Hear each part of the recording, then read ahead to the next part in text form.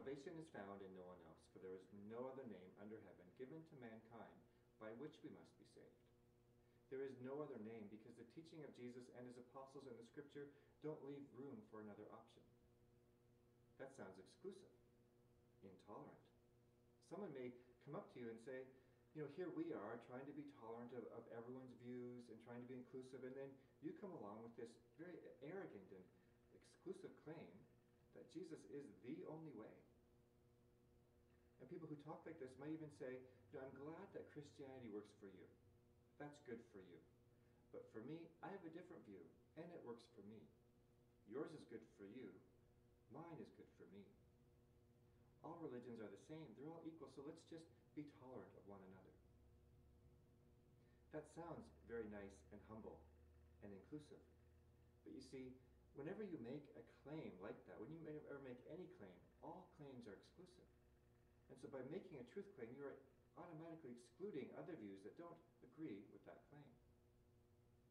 There's a popular story that you've probably heard, and many people like to bring this story up when they talk this way. And that is about the blind man and the elephant. You see, there's these 6 blind men, and they come across an elephant for the very first time. And the one man touches the side of the elephant. He thinks, oh, how big. The elephant is like a wall. And another man touches the elephant's ear. And he says, oh, wow, how wide. The elephant is like a fan. And another man touches the elephant's leg and says, oh, wow, how tall. The elephant is like a tree. And you see, each man is touching a different part of the elephant, and they all have different views. And so they start arguing about who is right and who is wrong. Say, no, I'm touching the leg. I know it's true. The elephant is a tree. It can't be anything else.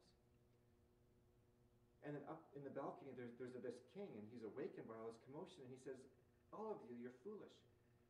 The elephant is a very big animal, and all of you are touching a different part of the animal. What you need to do is put all the pieces together, and then you will see the truth. And the story is told with the point being that all religions are equal. They're just different ways of getting to the same point. And each religion only has one part of the truth. And so you can't claim that your part is better than any other part. Let's put them all together, and then we will have a bigger picture. Christianity works for you, another religion works for someone else. It's the same. But the real point of that story is often overlooked. See, the point of the story is told kind of from the king's perspective. The king who can see. And so he can see better than anyone else, and he can see that the elephant is big, and he can see the real picture.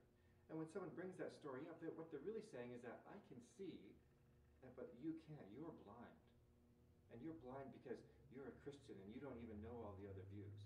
But I can see better than you can, and I know that all religions are really the same. Now that's an arrogant claim, to say that you can see better than everyone else. All the followers of all the different religions, they're just blind. But I know the truth. And when someone does say that, I have to say, well, that's a great claim, but on what basis are you standing? On what grounds are you standing on? What basis do you have to make that claim? Where is your evidence that this is true? You see, that in itself is an exclusive claim because it excludes all the other religions that are saying this is the way to get to God. And Jesus' way, Jesus says, I am the only way. No one comes to the Father except through me. And so it is not compatible with this kind of a view. You see, there is an arrogance that is disguised as humility. And so when we make the claim that Jesus is the only way, there is no other name, well, on what grounds can we stand to make such an exclusive claim? I mean, all claims are exclusive. Once you make a truth claim, you're automatically excluding other views that oppose or go against that view. Everyone has exclusive beliefs. And the exclusive belief that we as Christians hold to is that there is no other name. But what grounds do we stand on? What evidence do we have to say that this is true? Well, this is the third video in our series. And Dave started off with the first one. Dave is going to finish next week, and he is going to help you answer that question next week in our fourth video. What evidence do we have? What can we stand on to say that there is no other name under heaven given to mankind by which we must